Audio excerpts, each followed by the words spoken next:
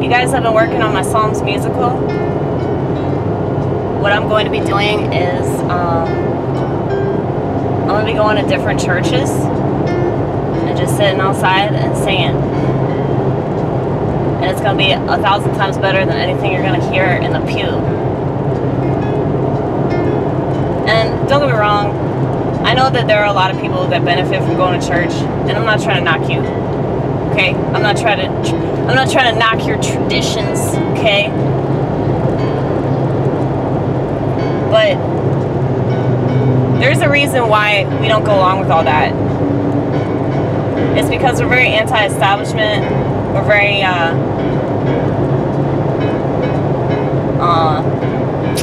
iconoclastic, and people that are iconoclastic can explain things a lot better than people that follow the traditions. And there's a reason for that.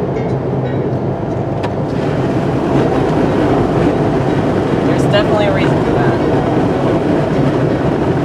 And it's not just because of all the corruption that ensues whenever you get organization involved, and authority, and government, okay? All of these things go hand in hand.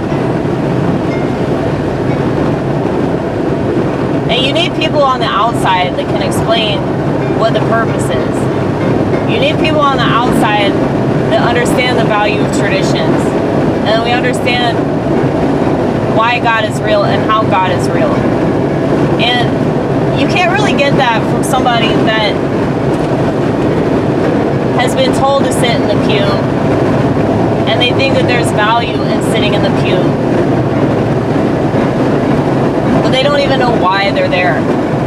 They don't even know why it's important.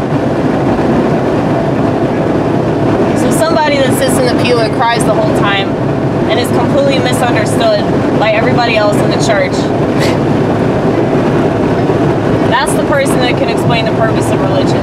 That's the purpose that blah blah blah blah blah blah blah blah. That's the purpose.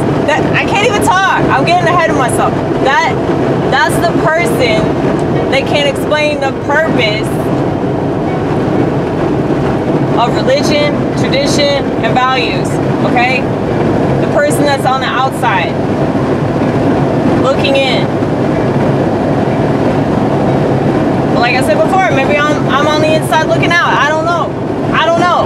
Out is in is out, up is down, down is up.